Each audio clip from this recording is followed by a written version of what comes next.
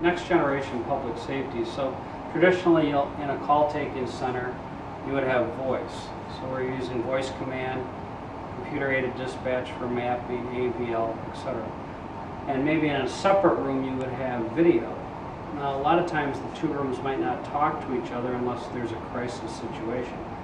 So next generation, Motorola sees it as taking a district or a location that the dispatcher has control over and adding video to it. And how do you make the video effective? You would make it effective by using analytics.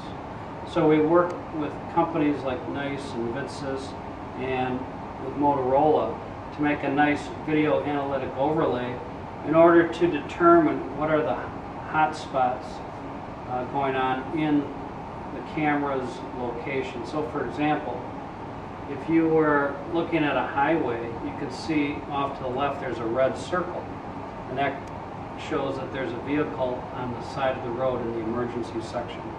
So you would dispatch a car if needed because that's an area of concern. Here you have somebody loitering at a cash station. Now if they're there long enough, it's out of place, so it'll show a red circle. So that might be an area that you might want to dispatch a car to find out why they're hanging out there. It could be a situation where you're at an airport and you see a bag was left here unattended, and because there's not another body, the computer doesn't recognize the person with the bag. It's going to circle that bag and show a red circle. And you can go on with different scenarios: stolen property, walking in over a railroad yard, or just about any situation that you feel is necessary.